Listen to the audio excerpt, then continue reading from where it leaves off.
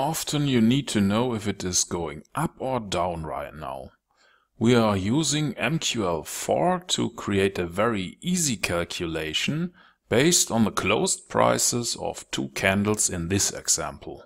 Let's hit the F4 key to bring up Meta Editor, and we once again will use the command function within the onTick function that MQL4 provides. And what I want to know is if the result of the close price of candle 1 minus the close price of candle 2 is positive or negative. Let's compile the code with the F7 key and go back into the MetaTrader with F4. Now I will drag the Expert Advisor on the chart and wait for the next tick. And here we have a result that is positive. Right now not much is going on here, so maybe it will get clearer when we use the backtesting module.